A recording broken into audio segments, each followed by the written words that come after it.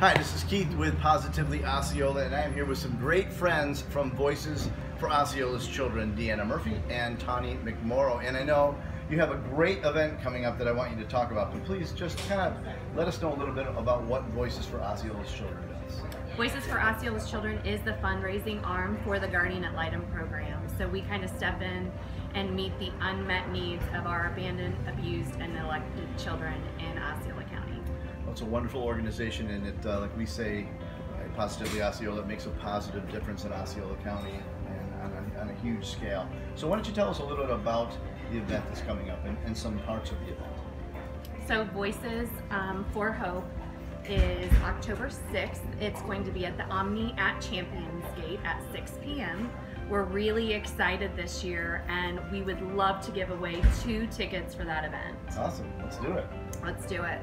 So right now what we're really focusing on is silent auction items. It can be anything from a gift card to vacation, stays. yeah, anything, really anything. The sky's the limit. Okay, so you're talking to organizations, businesses, individuals that say, okay, I want to help with this gala, so how do we contact you? You can reach out to me at DL Murphy at My 100 Bank.